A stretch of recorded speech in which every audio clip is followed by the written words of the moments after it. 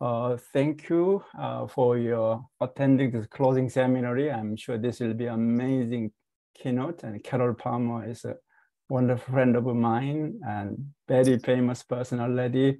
And she's an associate dean for academic affairs at the UW School. And also, I think she's leading kind of allied education in high school context. I think that's very important work, and really her major areas are data curation, data stewardship, and so this will be kind of right on target, and it's very relevant for this community. Without further ado, here is Carol Palmer. Thank you, Sam. Let me know if any of the sound gets wonky or anything, but I'll just plow into things. It's really wonderful to be here. And I've come to as many sessions as I could and really found it very stimulating. And it was especially nice to see, I felt very fortunate because many of the topics I planned to share with all of you were already getting discussed in the other sessions. And so I'm hoping this will be valuable, but also quite complementary to some of the things that have already taken place. So I'm joining you from the University of Washington in Seattle. And at the University of Washington, we're located on the lands and the waters of the Coast Salish peoples. And there are many tribes and bands. There's the Duwamish, Suquamish, Tulalip, Muckleshoot nations. And this acknowledgement is really just one small step in honoring the Coast Salish people and their homelands. So in preparing to join you today, I couldn't help but reflect on 2003, when Dublin Core was in Seattle, and in fact was the first time I ever went to Seattle. So little did I know that 11 years later, I would relocate to the University of Washington. I was drawn, it was my first Dublin Core, and I was drawn to it because I really wanted to witness the DC collection description working group. I wasn't part of the working group, but I was enamored with the working group because I had just embarked, we had just started what turned out to be a 10-year large-scale project, a metadata federation project, where we were bringing together cultural heritage collections from across the country. And we were really promoting collection description. It was the beginning of developing a concept on collection description and how we find emergent collections. And so anyway, it was really nice to reflect and say, see, I was coming back. So this is sort of a quick outline of what we're going to talk about today. We're going to cover a couple of sets of principles, the FAIR principles and the CARE principles.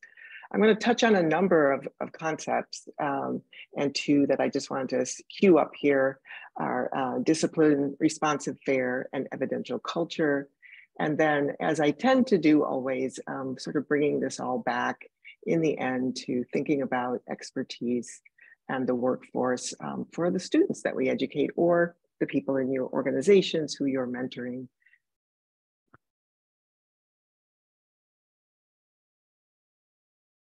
So to set the scene, I did want to talk a little bit about my orientation to curation and stewardship, and particularly the notion of stewardship. For the last 15 years, I've been working in the area of data curation. And I can say I've probably, I've given dozens and dozens of talks and written papers on data curation, but I have only invoked the term stewardship in a title or in a talk a couple of times. And what I found is, in those years, we were really very much embraced the original definitions about, active curation. We wrote some papers trying to, set some foundations. We really, emphasized this idea of purposeful curation. And most of the work we were doing was in federation, supporting data sharing and really trying to optimize data for reuse.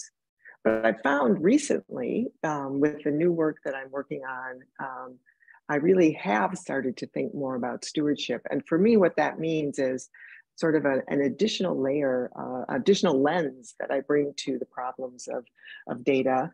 And to me, that's really about becoming more accountable And so starting to take up problems related to protection and integrity, which we'll talk quite a bit about today.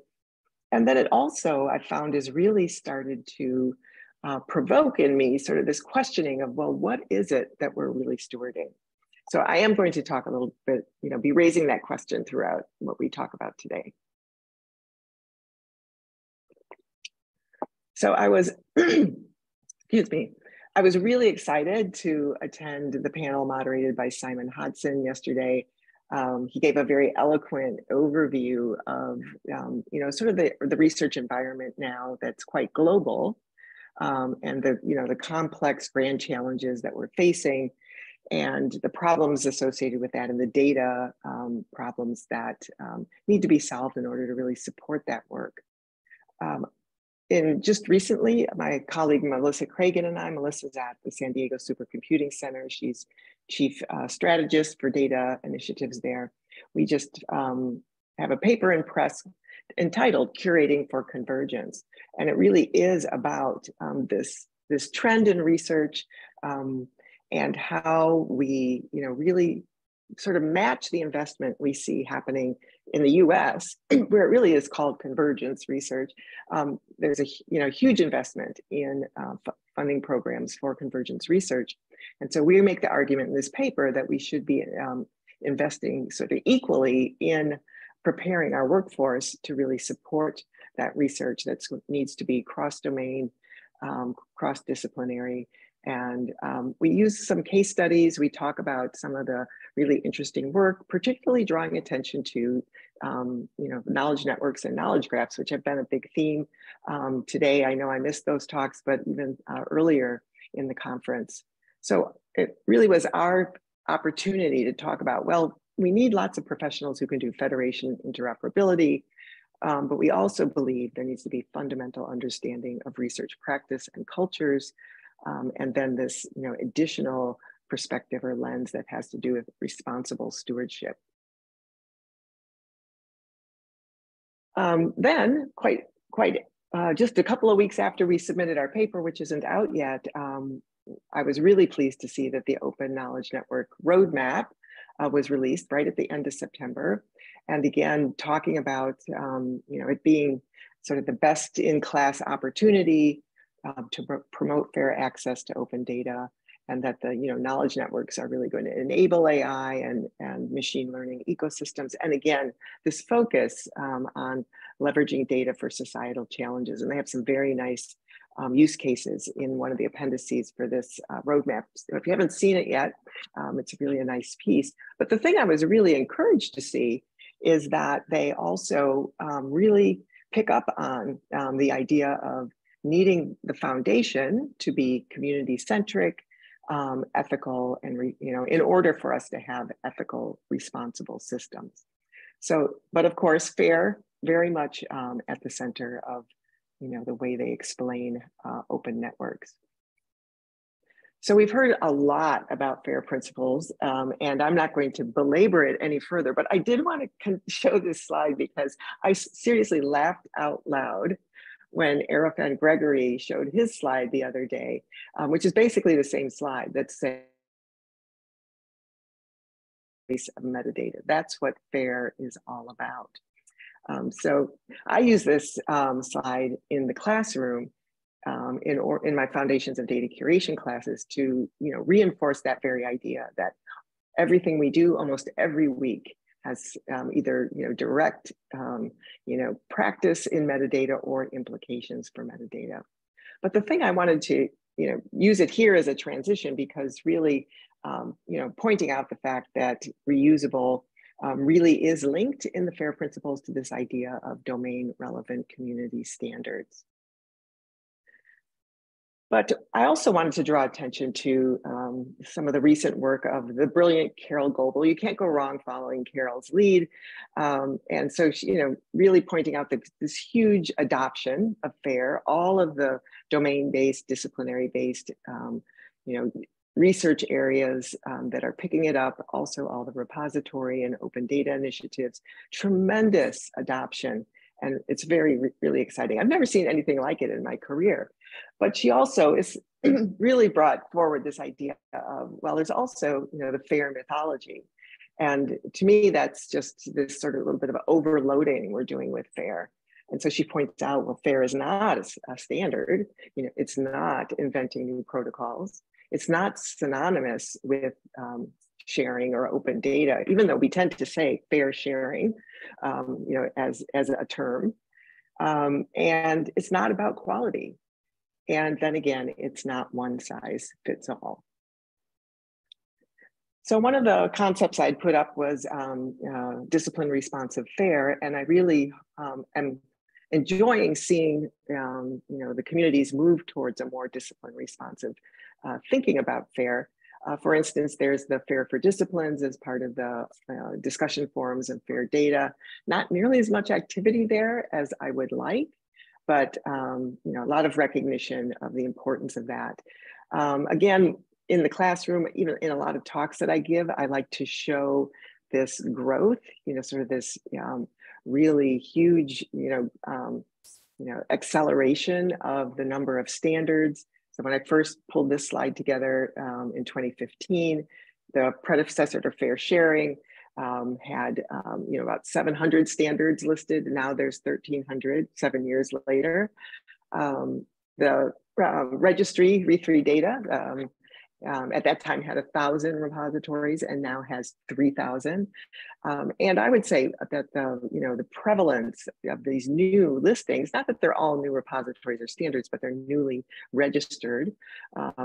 Many of them are domain-based. And so that's really, I think, another argument for why when we're thinking of FAIR, we shouldn't be forgetting that we need to be discipline responsive. At the same time, there's that balance. The need to start putting equal emphasis on these structures for cross-disciplinary optimization.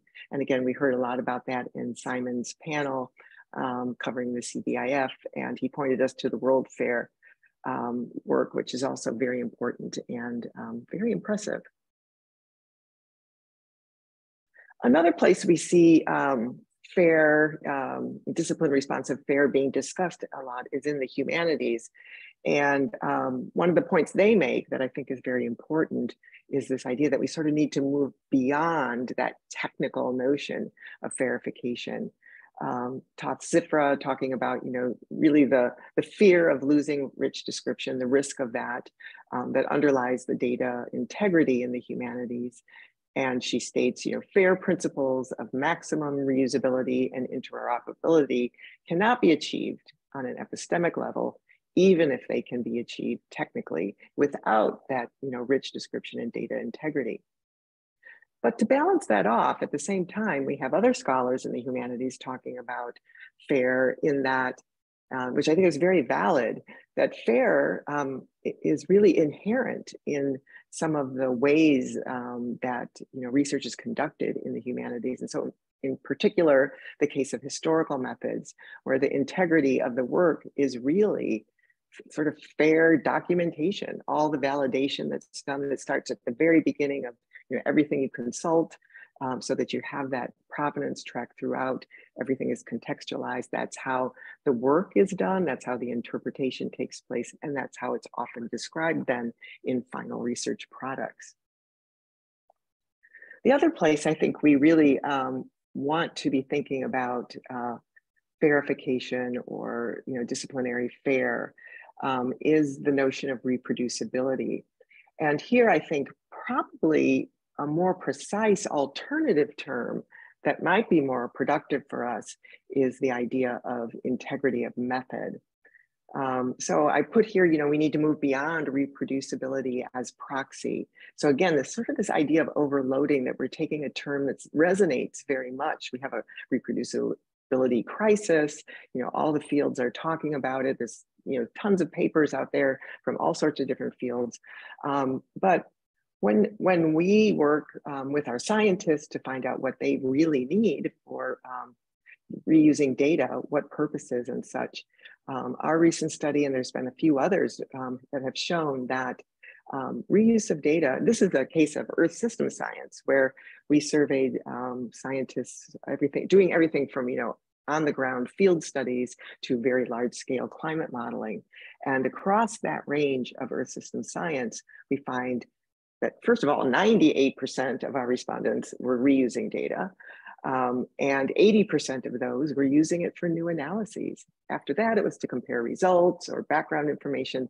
Very small number who wanted to reuse data or even see data for reproducibility purposes, even going so far as to make statements in the survey. It's not helpful, it's not applicable in field sciences, in modeling work, etc. So we're sort of doing a disservice when we bundle up all of these issues that I think have to do more with methods integrity than they do with reproducibility per se. Now, Sabina Lionelli has probably made the boldest statements about this issue.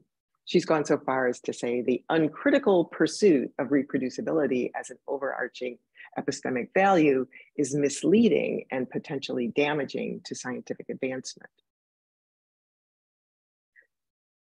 So I've talked a bit now about all the, the disciplinary responsiveness, but of course, I started out with convergence research, which requires this attention to cross-disciplinary responsiveness. And so here, again, turning back to that idea of like, what are we stewarding? And I wanted to, just highlight some work that Matt Mayernick at the National Center for Atmospheric Research has done, studying climate model intercomparison projects, where it looks to me, and it's really a beautiful case study, that what we're stewarding from that perspective are these practices of problem-solving communities and the progress that they're making. It's stewarding their progress together. And so he also makes very firm statements. It's not happening through reproducibility, but the work of those communities to develop standards and metadata, common vocabularies, and increasingly uniform evaluation methods.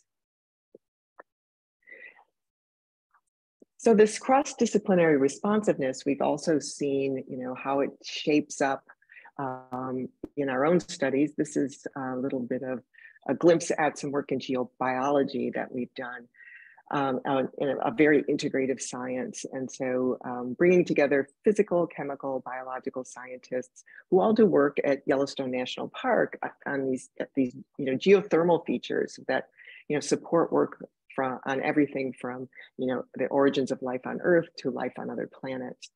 And there's a lot to say about this, but the bottom line is what we discovered is that what needed to be stewarded or really was the sampling and site conditions at these features. And interestingly, Simon brought up yesterday the need for being able, that the measurement level, that variable level is so important. And one of the most important things we discovered was that we really don't only need scientists to document what's happening in the field campaign or the sampling techniques. In fact, we discovered that there probably needs to be new measurements taken in the field so that over time, calibration could be done to understand the original state of the thermal feature, because they change so rapidly. Like within 2 weeks, the travertine starts to build up very quickly. And so while the vent stays the same, the structure of the feature itself will change. And so that sort of anchor measurement would be essential for them to reuse over time. So of course, that got me thinking, what else should we be stewarding at these more grander, almost conceptual levels? And I returned to then one of my favorite papers that really resonated again, especially with this new work that we're taking on with qualitative data. But this is Harry Collins's idea of evidential cultures. And this is a really classic study that is so resonant, but it's about gravitational wave research and the two cultures, one's in Italy and one's in the US. And he tells a very nice story about how they have very different perspectives and philosophies about when a gravitational wave data should be released. And so the Italian side is, Italian labs on the side of, well, we have some observations. They may be just a coincidence, but it's interesting enough and significant enough that we think this should be released to the community. and then they should be responsible for the inference. On the US side, very different perspective. No, we don't release anything until we have it validated and we're confident, that it's a wave. And then that means that that lab is taking on that responsibility for inference. So, what Collins is basically saying is this is sort of a balancing of significance with the interpretive risk of, this raw data, for instance. And what I found going forward with some of the qualitative data work we're doing now, that these factors of significance and risk seem very, very important and seem to be something that's sort of missing in what we're capturing at present. My colleagues at the Qualitative Data Repository, I wasn't involved in this paper, but I do admire it. And so, and it struck me also that in many ways, they're talking about the same phenomena as Collins. They've developed this notion of epistemologically responsible reuse. And really, it's the idea of interpretive risk with qualitative research. And so this paper is about how repositories and curators in repositories should be working to help researchers be, epistemologically responsible data reusers. So what does that mean? It means you're helping them not make claims beyond what's justified, justifiably can be inferred from the data. And this usually means, really trying to get as much of the original data context as possible. Also representing what's missing, that what the data producer would already instinctively know or just know because of their knowledge of the methods and the background. And also, particularly with qualitative work, to avoid over-standardization. Other work I'm doing with the Qualitative Data Repository is being led by a colleague here at the UW in the Information School, Nick Weber. And this is funded by the Sloan Foundation. And here the team is taking on some very interesting cases, trying to understand the risk and the stewarding roles with particularly highly sensitive qualitative data. And in picking these highly sensitive cases, it's really illuminating some very interesting things. So the project's called Privacy Encoding for Sensitive Data. And three of the focus areas have been work with the National Socio-Environmental Synthesis Center, SSINC, looking at research on very fragile environments where there's need for protection of the sites.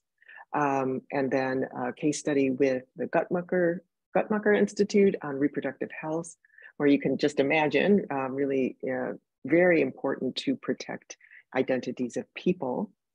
That case, I don't know that one intimately because I haven't been involved, but I find it fascinating because it's really setting up an expectation that we will be able to curate data in QDR from Guttmacher, primarily for preservation purposes, and that the curators actually are not going to be allowed to see the data. So we've got to figure out the processes and systems for that. So it reminds me of sort of the non-consumptive research that we see with data mining, with copyrighted materials. So how do you build up our repository environment in order to support that?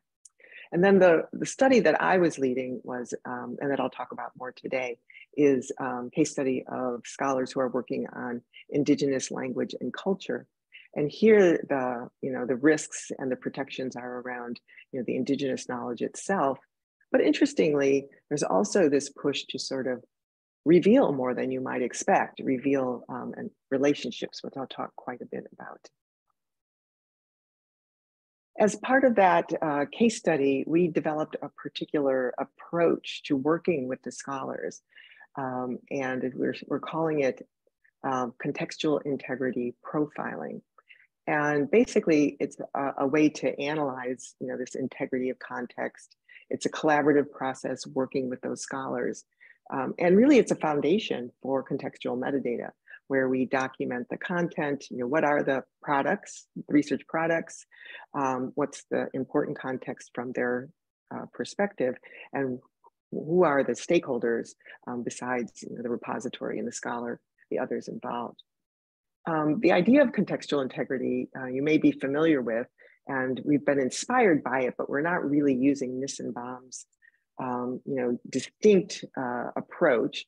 We were more just inspired by it. But Nissenbaum's concept has been widely adopted, again, very resonant for a lot of people working in privacy and other aspects of data reuse. And so really, she talks about how privacy is all about the appropriate flow of information, and that any privacy protections that need to be in place should be determined by the norms of the context. And so for, in her scoping of that, the focus is on data types, the particular circumstances, and the actors. And you can see we're sort of doing the same thing with context, content, context, and stakeholders. That project, the PESD project, and doing that case study led us to many questions and a lot more work we wanted to do. And so we have a new project now funded by the Mellon Foundation, where I've brought together a much larger team to really look at, it's called Data Services for Indigenous Scholarship and Sovereignty, DCIS. But really the tagline is, stewarding Indigenous research data with care. And care is the principles. And we have a large collaboration evolving for this, a number of researchers, scholars, and students here at the Information School. We have the Qualitative Data Repository, Kim Christian at Washington State University, who I'll talk more about in a minute, who works in cultural heritage, Indigenous resources, and has done a lot of metadata work. We've brought in Indigenous librarians from UBC, the Weewa Library there, who have deep experience working with Indigenous scholars on their campus, and our Indigenous scholars here at the American Indian Studies, and our colleagues in data services at UW Libraries. And the collaboration is growing. We're now getting participants from data services in Canada as well. So our goal here is to try to put these care principles, which are fairly new, how do we move them into practice? We have the FAIR principles that, as we saw, very much about metadata, but for care, metadata is not evident really at all. It's collective benefit, authority to control, responsibility and ethics, and there has been promotion, and even Stephanie Carroll, who is one of the originators of this, promoting this idea of be fair and care. Having been working with these communities for a while, I now think it probably should be, care before you be fair, or some twisting around of the statement.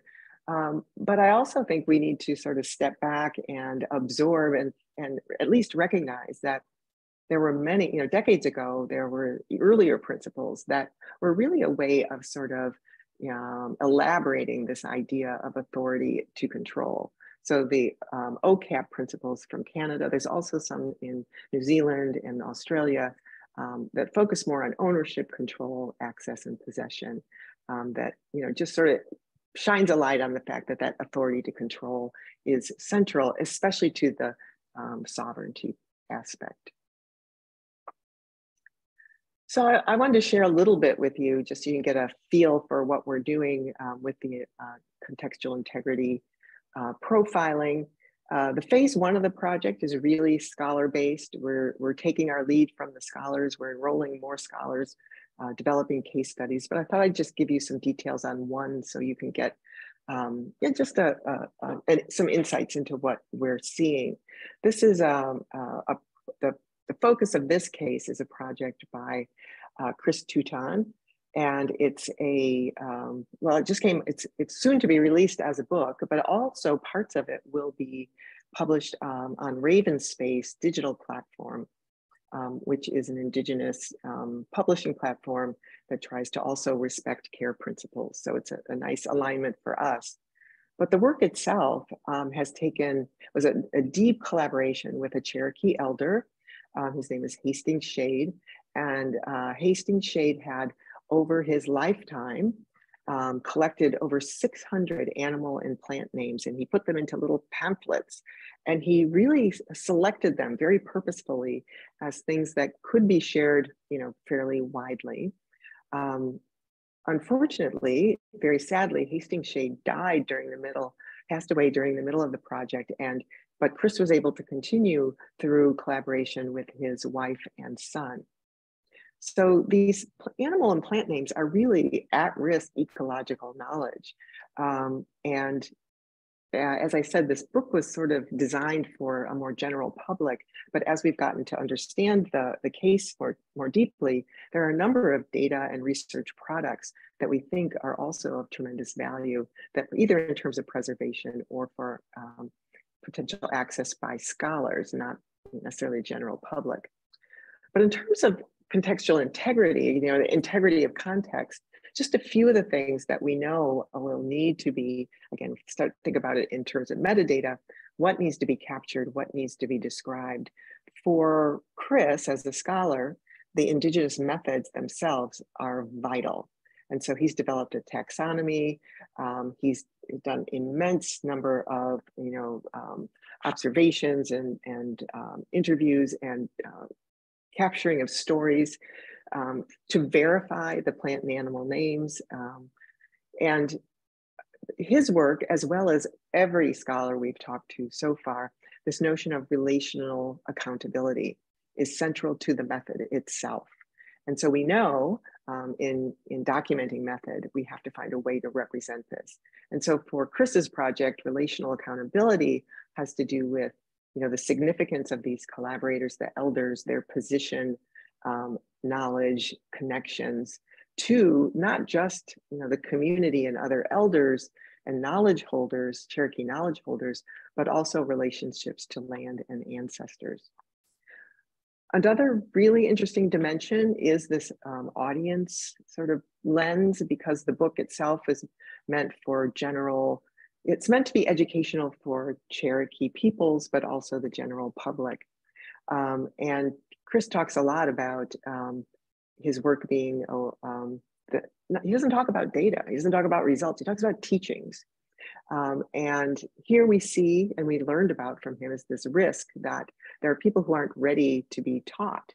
And so the book is, it's devoted to a certain audience, but there are also other audiences where they may have more readiness for a different kind of teaching that can come out of this data.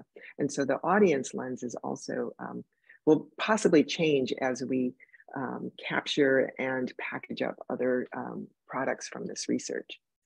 And then fascinating, the arena of control has gotten very interesting. We went into this project knowing that eventually we will need to engage with tribes where the data is being collected, assuming a little bit mistakenly that the tribes may have the final say in control and access, maybe even in how things are described.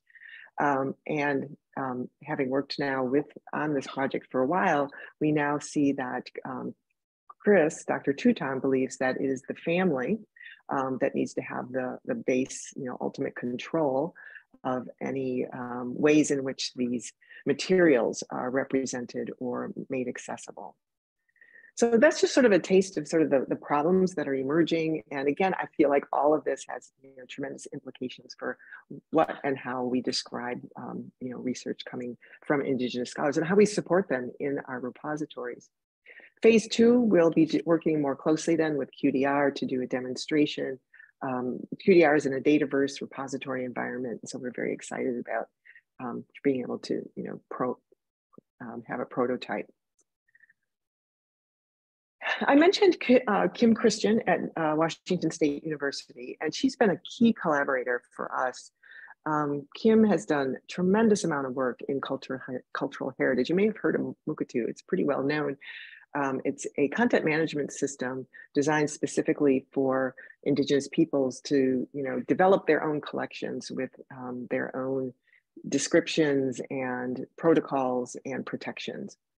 And she's involved with the Local Context Project, where there's been development of this labeling system called TK labels, traditional knowledge labels. And again, many of you may have heard of them because they're starting to be very widely adopted. They're being adopted in other countries, but also Library of Congress, Smithsonian, various museums, again, really tailored to cultural heritage.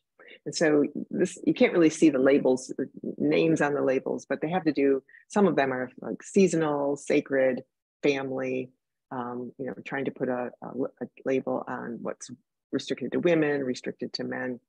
And we've learned through our work with Kim that this labeling system may be the notices, notices that we're exploring, the protocols with the tribes might be appropriate, but that the labels themselves have to be developed with direct input from the tribes. And so they're not really appropriate for research data where the scholar is sort of the intermediary in between. And so we're going to work with Kim to figure out, well, how do we extend this idea of the TK labels and make it appropriate for research data? And I really think these notions of significance and risk can be a framing for that will help us make progress.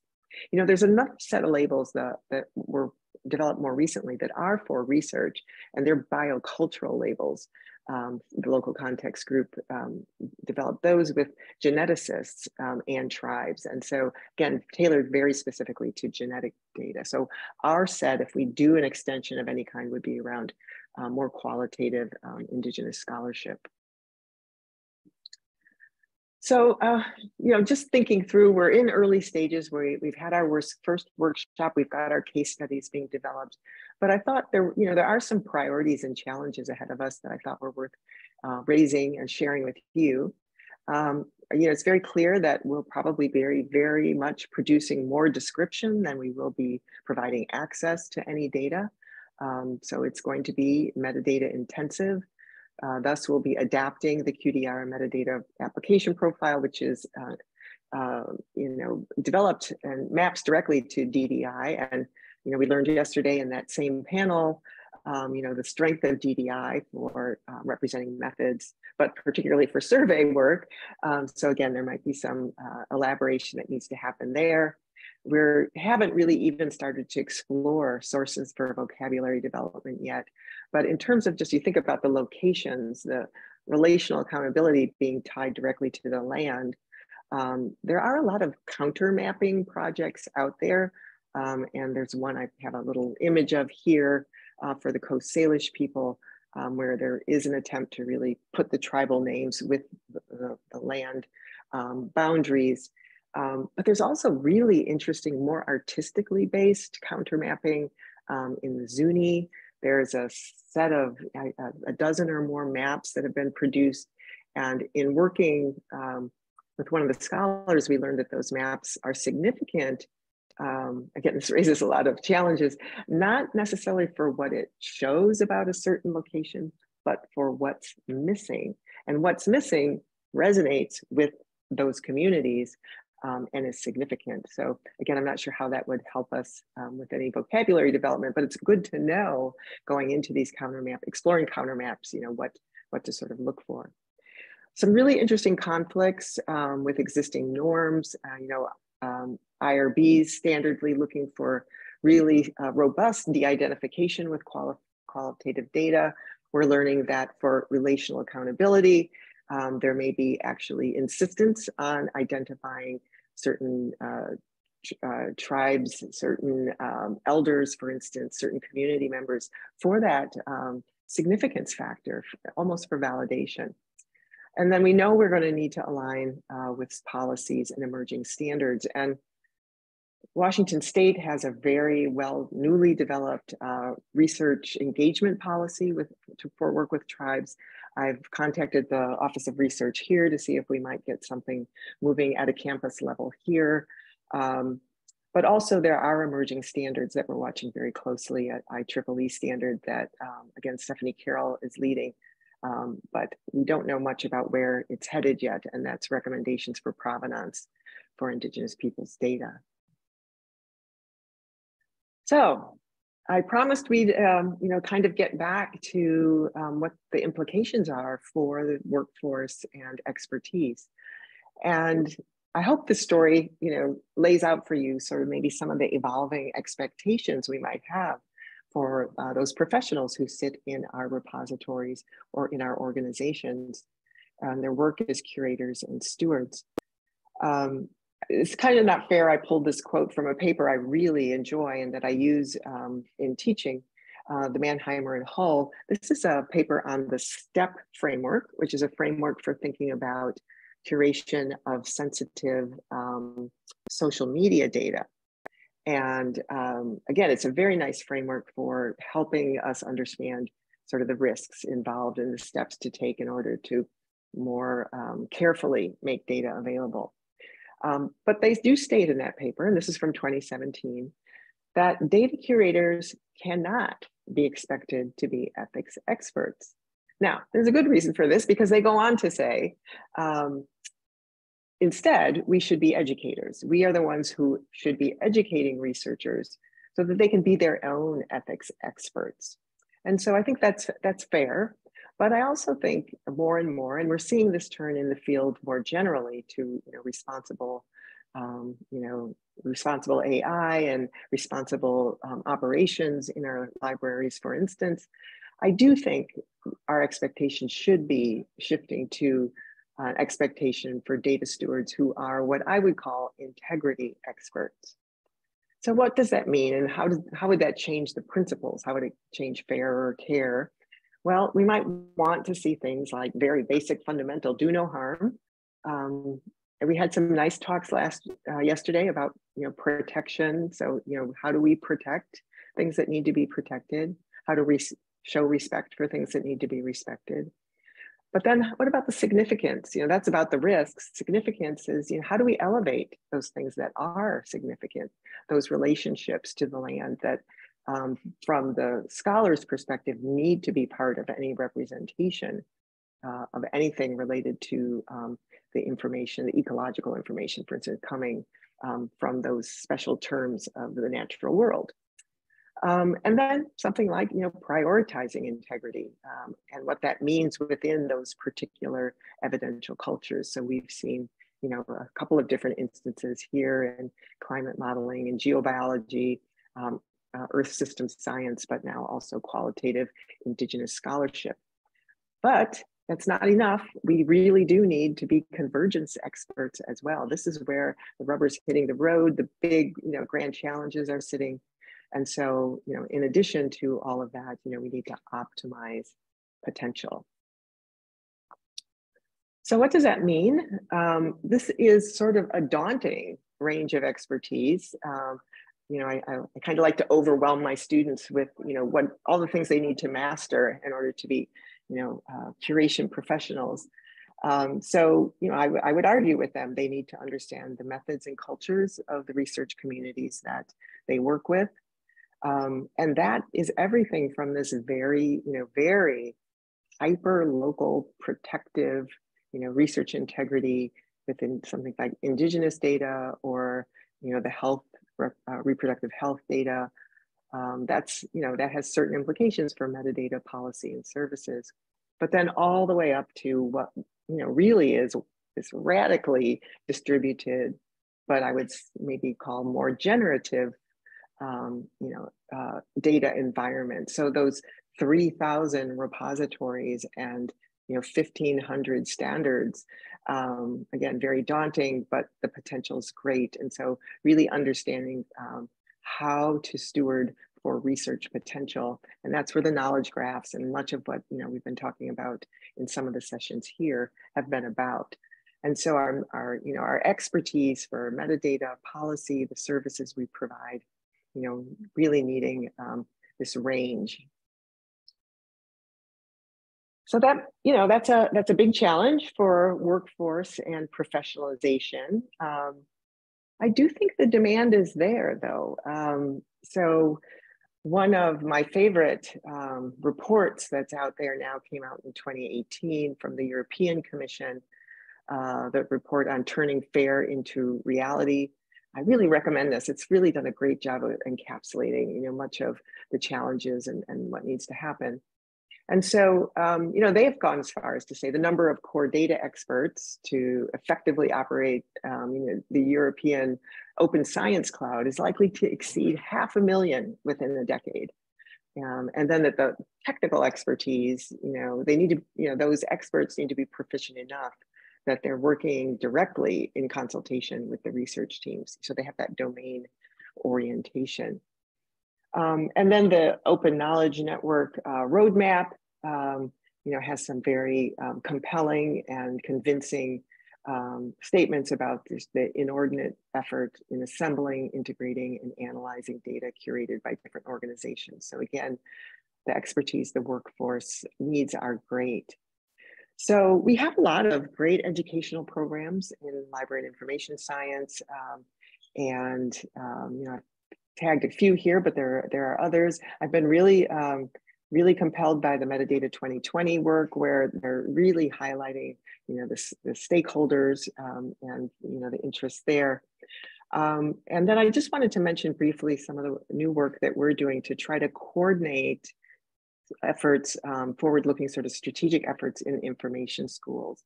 So our information schools are fascinating now. They're full of experts, you know, ranging from library and information science to data science, to biology, to critical studies, to science of science. And we really have a lot of potential. So how is it that we actually leverage, you know, that full range of expertise in our schools? Often we're a little bit more segmented than we should be. We have different programs, different admissions, you know, research teams and centers. How do we do better, you know, at bringing together all of that expertise? And Sam actually came to our session at the iConference this year, where we brought together the community to imagine, you know, how do we, what is it like to imagine, you know, 10 years of unprecedented progress in LIS research and education. And I'd like to think, you know, some of that progress could be really towards these workforce and professionalization efforts. Okay, so I think I managed to stay pretty well on time. I want to thank you for coming. I know it's hard to show up at the end of a conference, especially the virtual ones. And so very, very happy to have had this opportunity and a very special, you know, Dublin Core experience again. So it's caps off like the first one, and then the most recent one will be very important for my trajectory of engagement with Dublin Core. Yeah, it is. Thank you very much for a wonderful and inspiring talk, and also is echoed by Tom Baker. And I think not everyone sees that, but wonderful talk and very inspiring. Thank you. I was muted, and thank you for your participating this last 3 days and Dublin Core conference. And we have speakers from 17 different countries, and majority is coming from USA, but there is many different countries. And in terms of organizations, and a lot from universities and libraries and archives, and these job titles and librarians and professors.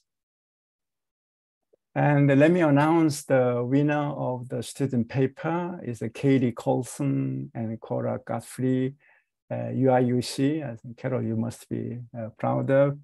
And Makerspace Metadata Schema, supervised by the In-Kyung Choi. And it's one of the comments was an innovative case study that supports the FAIR principle for a broad audience. Congratulations, such a good job, and we will award $500 to them. This is announcing the DCMI 23 Meta Innovation. It will take place in Daegu, Korea. We are proposing September 10th through October 10th through October 13th. And it might change, but I think this is what we are proposing unless we see a real problem. I think this is enough distance from the ACES. It might be a good one. And this is a Tuesday, and October 9th is a national holiday in Korea, so they may not be good. So we are starting from Tuesday. And after the conference, we are also planning and different, potentially 5 different options. So with tour options, you can sign up. Tour of Daegu and the city and vicinity, tour of Seoul city walls, tour of Palace and the Bukchon village, you know, Joseon Dynasty, and many remnant of the places and the nice traditional houses, and the tour of Korea libraries and major libraries, and a tour of Korea museums, and you can sign up for those. And And we are going to have a 3-minute video presentation of Korea and Daegu. And hope to see you all in Korea. And thank you very much for attending this year's conference. So Sunny, now you can play the video.